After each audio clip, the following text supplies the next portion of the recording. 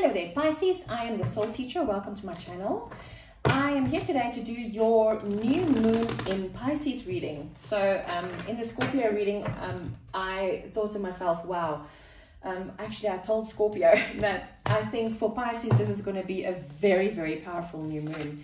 So Pisces, a new moon is all about starting new things, about maybe when you want to start this new life and there's something that you want to take with you to your new life. This is also a perfect time to renew that old energy and get rid of the old so that there's space for the new.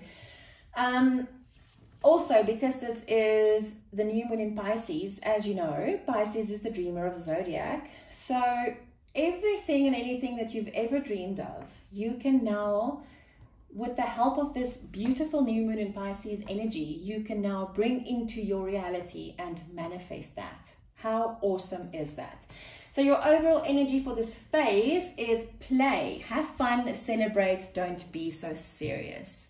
And you see that nice, she's sitting in a glass of champagne and you see how brightly the sun is shining, but the lights that's coming down, or the streaks, are blue and purple. How beautiful is that?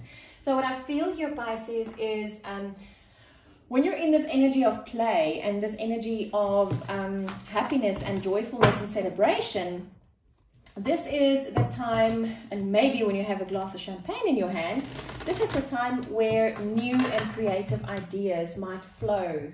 And then when you acknowledge those, how impossible or weird it might feel or sound to you or other people, work on those.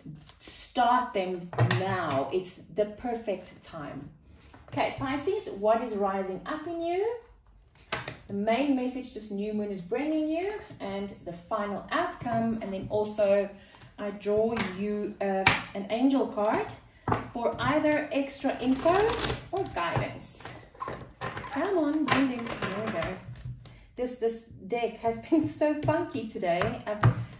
I say it almost in every reading. It's never done this before. It's funky energy, and I feel that playfulness in this deck. It's like it wants to go everywhere. It's like a child that's on a sugar rush or something, you know.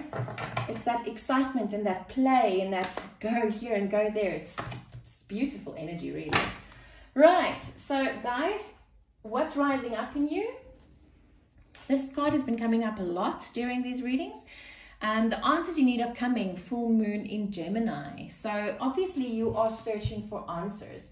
Maybe you have had the creative idea, but you just don't know how to get it to work.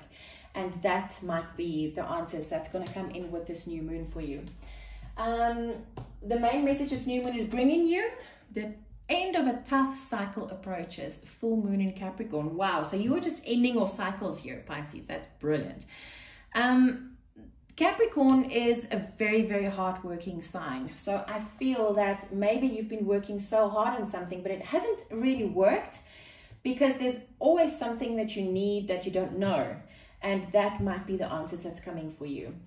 Your final outcome, work through your fears. New moon in Scorpio. So with this, Pisces, it doesn't matter how scared you are to actually make a start on this impossible dream of yours. Now is the time to work through the fears and to actually get that going.